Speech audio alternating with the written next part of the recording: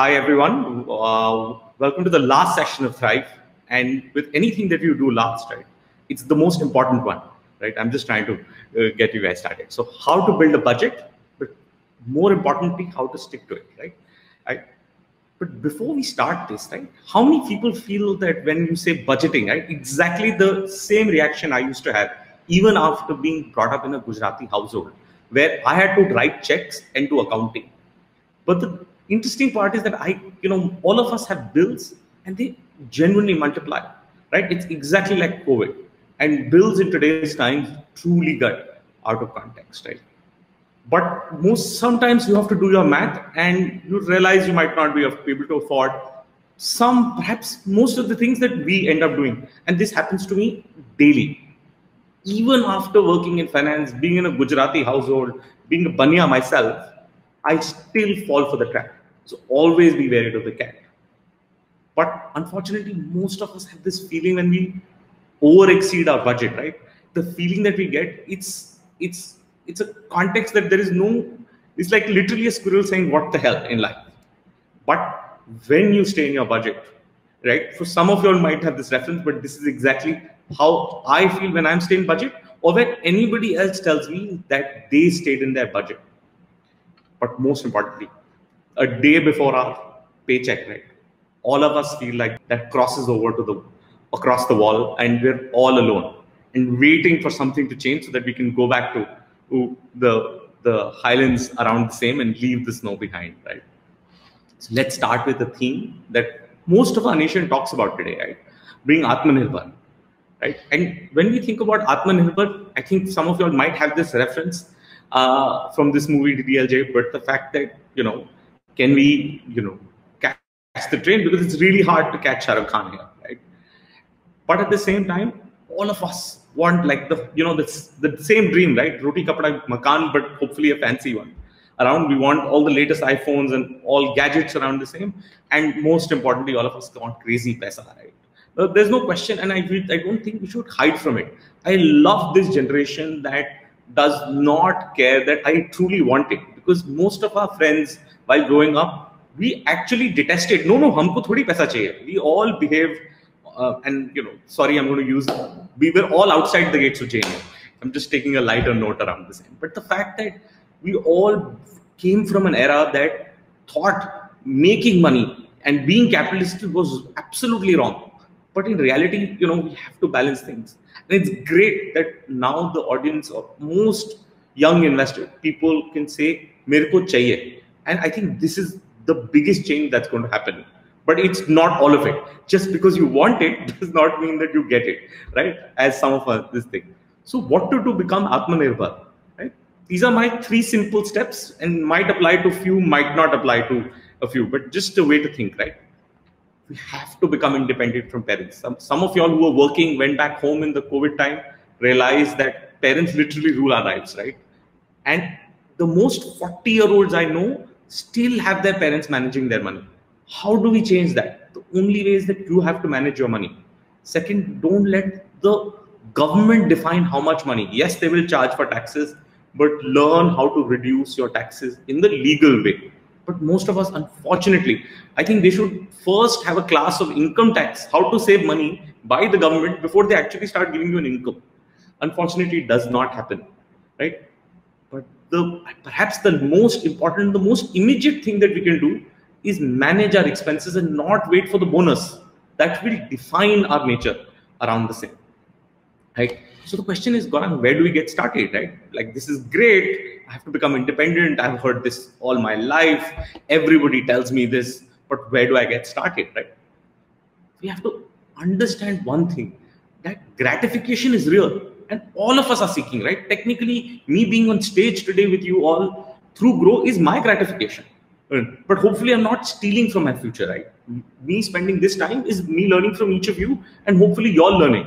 But this cannot apply to all our spendings. We have to just rationalize it, right? And take that one, I normally say that one night's sleep before you buy anything. So hopefully you'll think about whatever you want to buy, just buy it the next day.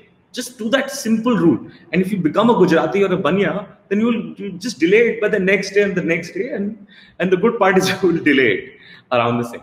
But think of your current saving as your future earning, right? And this is a very important mindset, right? Every penny you save today can become your future earning. And it's a habit that we have to figure a way to inculcate. And it is just understanding our relationship with our money, right? So don't chase status, right? And in reality, we all want to chase, right? We all want to take the best selfies that go online. We want our friends to be slightly jealous, and let's be true that most of them do it to us. So why shouldn't we do it back to them when we have the slightest opportunity around the same?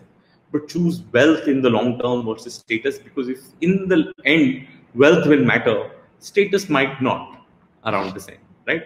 I think you've heard this term, but it's so true. And in my life, every time I think about it, status has driven me to do things and not wealth. And that's been perhaps my major learning that at least I have learned over the years, right? The only way, and we hear this word compounding time and time again, but there is two simple recipes to it. One, we have to build a habit of saving. Second, we have to be patient. And it only works in a combination of the two. Just because you have a habit to save does not mean that you will make the advantage of compounding, right? You have to keep that money invested for the long term. And sometimes I say that only invest the money that you do not want to see. It is the money that you do not ever need to see or would like to see on the same, right? It's simply as that the day you plant your seed, it's not going to become the fruit, right? You have to give it time. But once you do, it becomes an endless source of this thing. So compounding is pretty much patience and habit. But before we think about money, let's start thinking about people around us, where we work, the cities or the homes that we live in. We have to think everything from a holistic perspective, and money cannot grow if your relationship with other people, but more importantly, your relationship with yourself doesn't grow over time around them. I hope all of you all will figure and understand for yourself for money to work. Hopefully this gives you a good context onto why we are here today, right? And the step one for all of this to happen, right? First step for any change is to build a budget. And again, I'm sure you're feeling like that lady, like why budget? Like what is the point of it? I hate accountants. I hate my friends who are doing CA or other things, but budgets is for the nerds, or it's for the mathematical nerds. It is not true. Budget has to be real for everybody. That is the simplest way, right? A budget is nothing but a record of where your money is coming in and where your money is going out, right? From your pocket or from household, right? We all love to debate about the government budget and think about what all they could have done. Why not just ask ourselves and maybe our roommates or our family members or our parents or whoever we are spending our time, saying what is our ghar ka kharch? And that can define most of things that we think about budgeting and other things around. So if you think of budget in the most simplest way, it's balancing your income, ki aapki amdani, right? Where are you going to get where all do you get your money from, and where all do you have to spend from, right? So basically this is to get you on your feet, right? Budgeting nothing more than a simple activity of the same.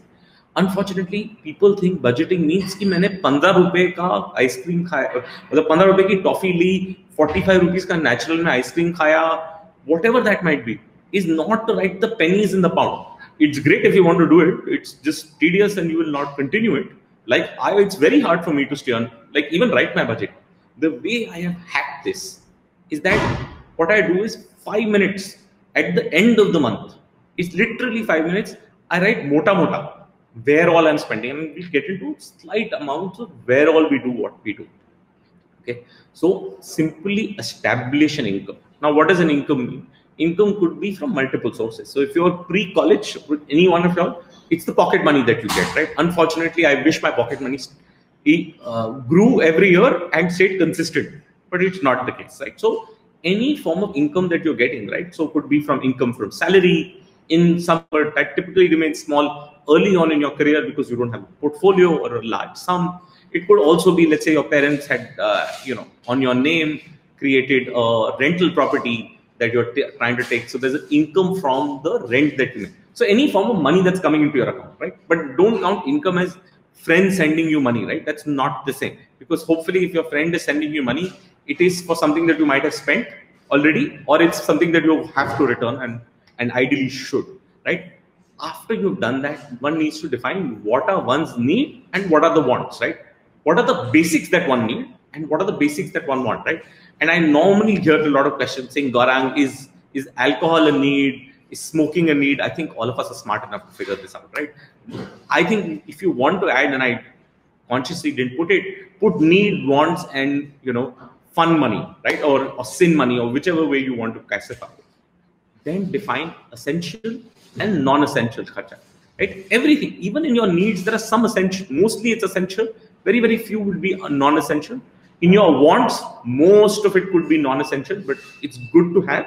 Right? I'm not saying having wants is bad. Wanting to own the best laptop or the best phone or whatever there's nothing wrong with it. But plan for it, save for it, and not go beyond your means, right? It's a framework to keep you within the thing and not get it outside the circle, right? Calculate your weekly budget. If you can't do it monthly. It's okay. Now I do monthly, and it's more than enough because I approximately know where I'm end up spending, but I also make many mistakes. So please make mistake in budgeting. No one gets it right in one go or in one say. So please don't be very harsh at yourself, right? So what are your needs? Your food, housing, medicine, hygiene products today have become necessary, right? Utilities are your phone bills or education and so on and so forth. Your wants have suddenly, from PVR, it's moved to Netflix, right? Vacations are not happening, unfortunately, for some of those who are going to Goa are different. Your malls have become an Amazon or the Flipkart. Your restaurant has become a Swiggy and Zomato, or around the same, right? So think about where you spend, and it's always good, right? We subconsciously don't realize how much we spend on these online platforms. I'm not saying don't spend on them. It's a necessity. I also do it. Everyone will have to do it. But the fact that you keep some check and balances around the same for it. I can guarantee you on this, right? If Zomato or Swiggy starts telling you how much you spend on their platform, you will truly reduce it, because you realize the amount of money that you end up spending on each of them. Creating a personal budget is like tracking your expenses.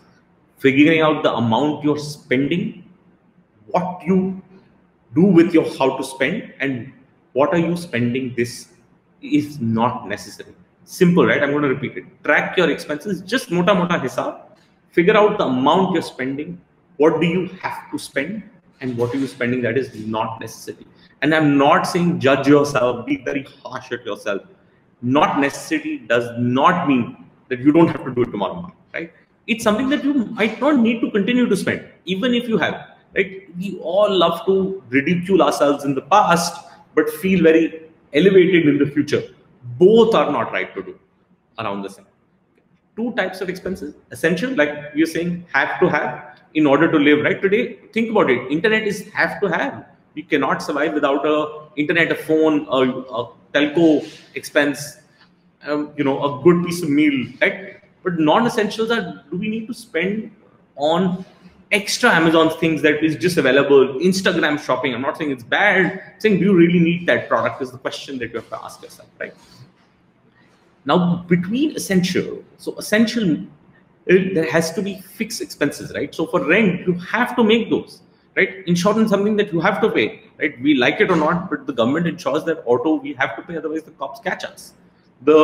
Any car payments that you have taken a loan for, taxes or student loan that you have, right? We can all debate till donkeys come home, but these things we have to do if we have taken them, and this thing. The variable part is car maintenance, gas, food, electricity, phone. I'm not saying don't travel, don't repair your car, don't have electricity, but think about when you need it and why you need it and how much. Always balance it, right? Don't become the freak that has to ensure that the car is completely spick and span, right? It doesn't need to be if it's a few scratches here or there. I just got one this morning, so I'm feeling really bad about it. But non-essential expenses, right? Clothing. And I really, put a star there, right, for you guys. Because clothing, you obviously need clothes. Like, I'm not going to be doing this without wearing clothes, but how many is good enough, and all of it. And we end up spending a lot, right? Not calling out Myntra, but Myntra really ensures that we spend. And the whole ecosystem is designed to do that. books, right? Today you can find alternate methods. I find most of my books on PDF, and that's my Gujarati way to do things around the same, right? Movies or video games and other things that you possibly might not need, right?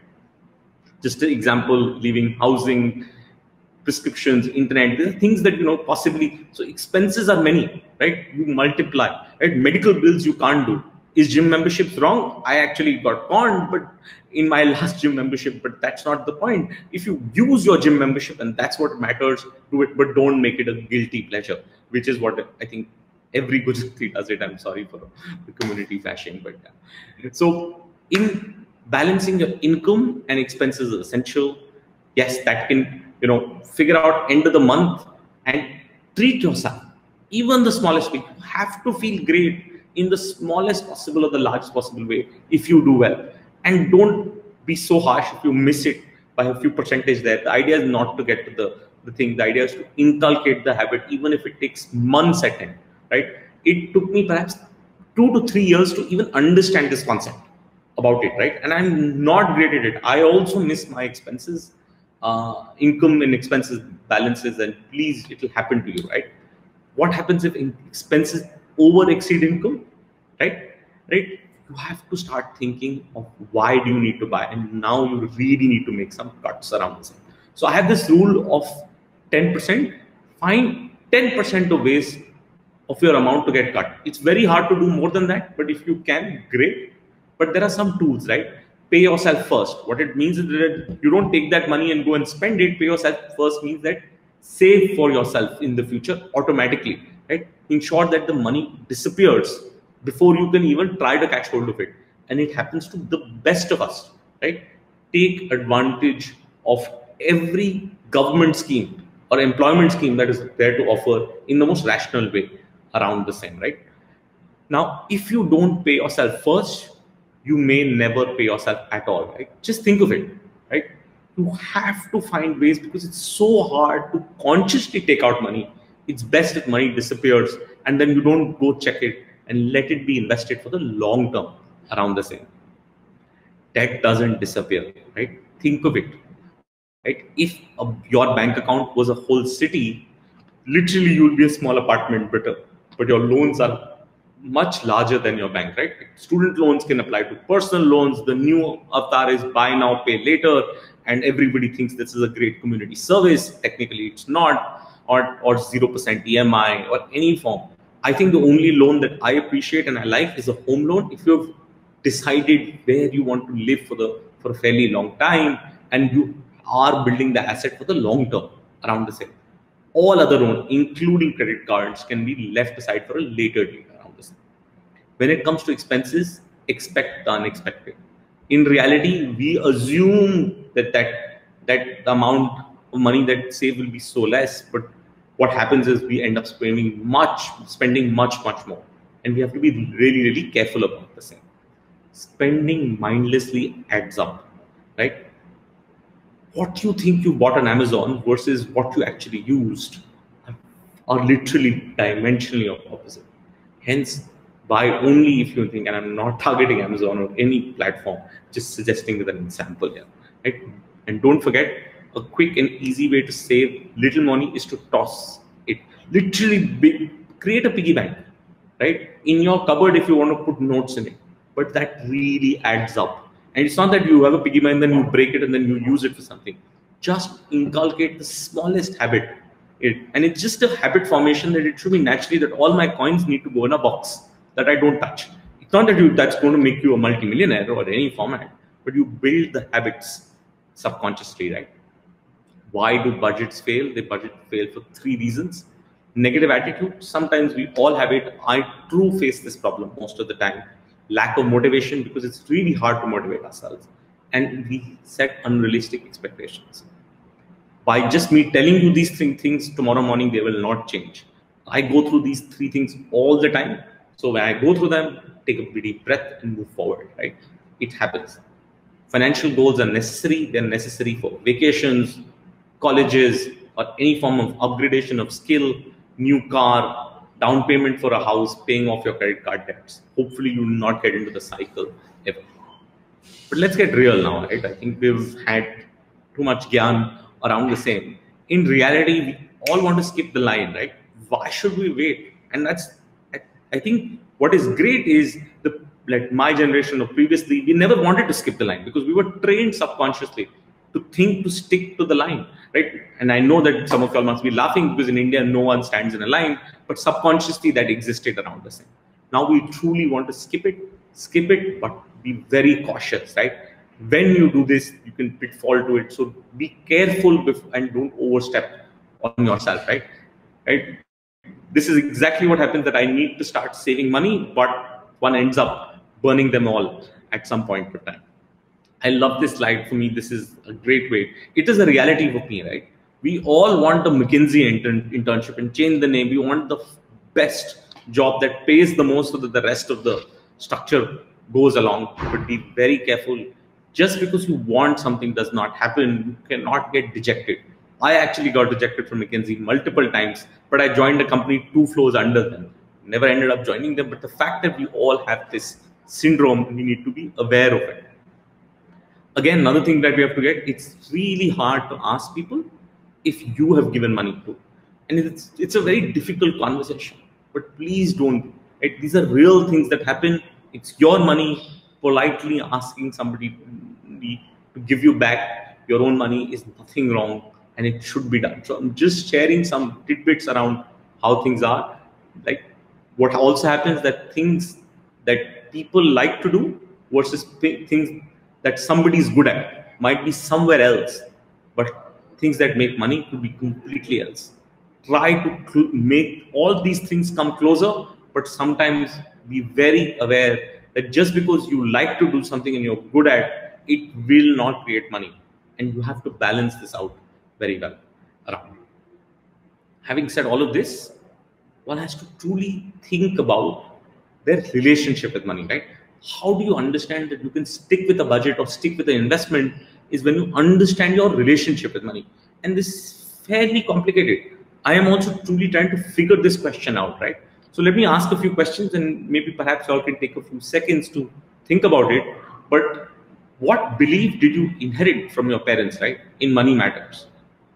I inherited some, and some were from my grandfather, which got me to the habit of saving, right? He literally used to ask me every night when he would watch his Doordarshan channel, and he said, "Where's your piggy bank? You haven't taken me all this thing." And I would then run and get my piggy bank. So there was something that was taught, and there were other things that, a lot of things that my parents didn't teach me, that, or their beliefs that existed around that money needs to be only kept in a fixed deposit or gold. These are good beliefs. Doesn't mean that their beliefs are wrong. It worked for them, or real estate investing, right? It worked for them in their era. I'm not saying any of these investments are wrong, but one needs to consider all forms of investment before committing to it, right?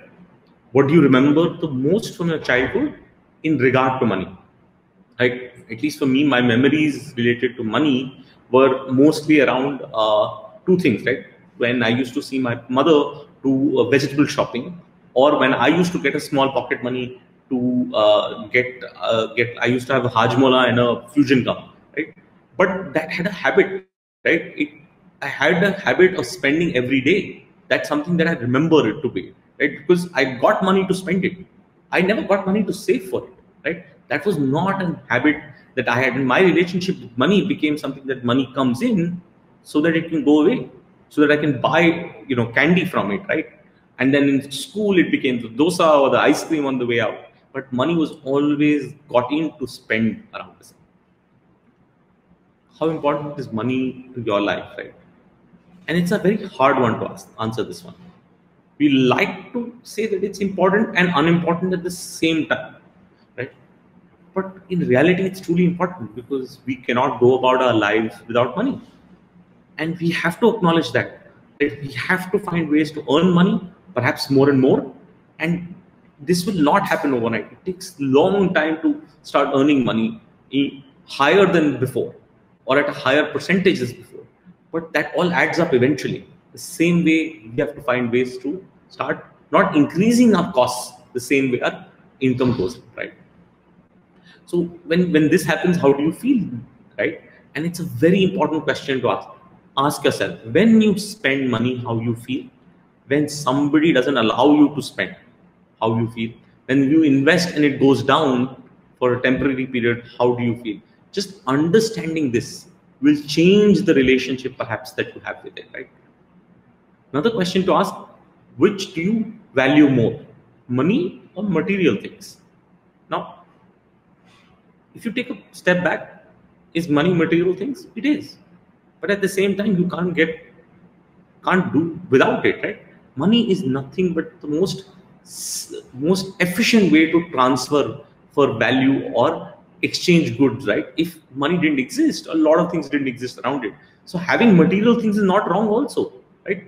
Our value judgment on that makes the difference around that. How do you make decisions to spend money, right? Are you spontaneous, careful, do not care? The interesting answer is that we are all of the three at some point or another, or a combination of it. Just being aware makes that difference around the same. How do you feel financially privileged or deprived?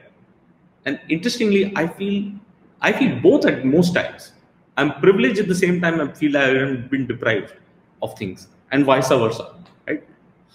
The reason I'm asking this is that your relationship with money will define what you do with it, right?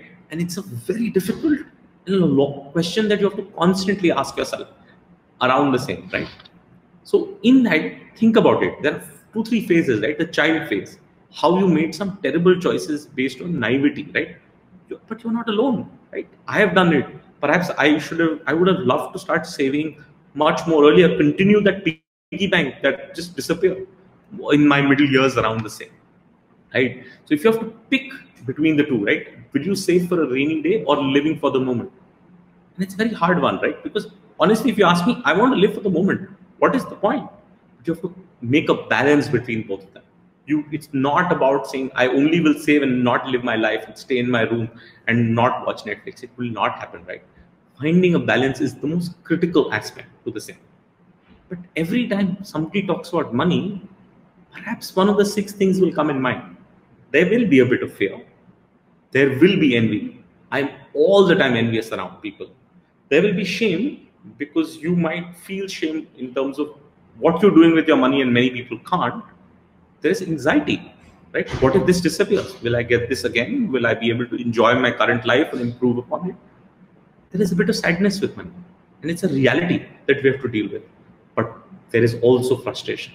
These are realities that you have to just acknowledge and move forward. Then there's an adult phase that basically is based on a limiting belief, right? We all go around our world in a limited belief system, right? In that context, we have to ask the question, what will your relationship with money be during our adult phase? Will we continue this habit of getting the little money that as children we used to get so that we can go all spend it all, or we change this habit around this? This will happen through knowledge, understanding how money mechanics works, understanding financial planning, a bit of self-knowledge. It's very hard to get there. I also don't have it.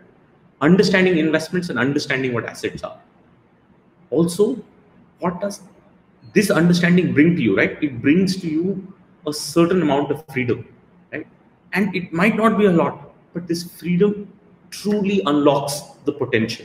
So whatever we do, right? My context is the one way to stick to budgeting is to understand that we have to change our relationship with our money. And if we do that, the compounding of that is much higher than one can think of, right? Think of the vigor that one can get. Are you living your life according to a plan? Even if you don't have it, have a direction at least, right? Then one you dreamed about, right? You always have dreams.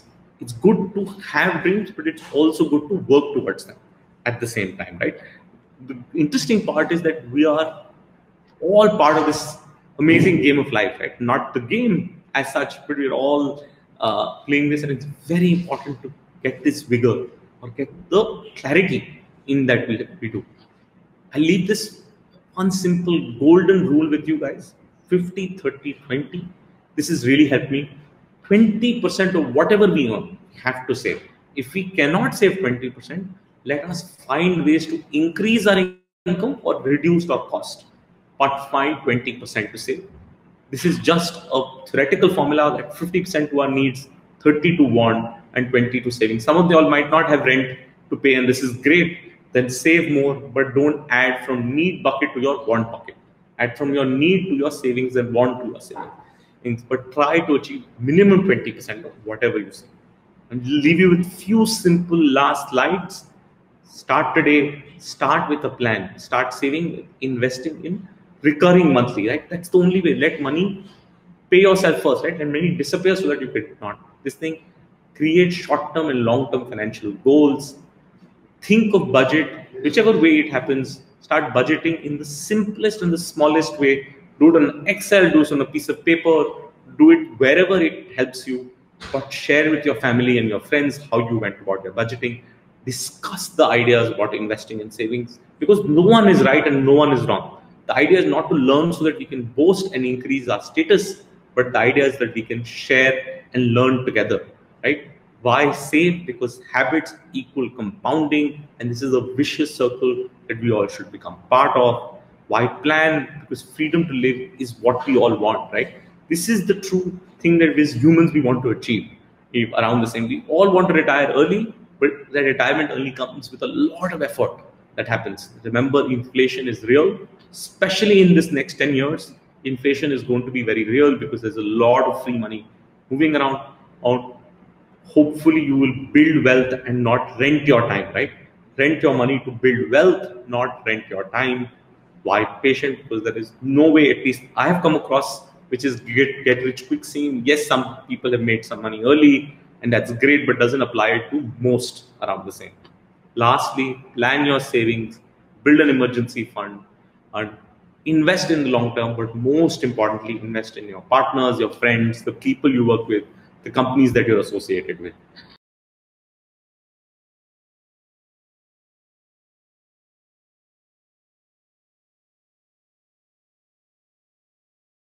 Investment in securities market are subject to market risks. Read all the related documents carefully before investing. Please read the risk disclosure documents carefully before investing in equity shares, derivatives, mutual fund, and or other instruments traded on the stock exchanges.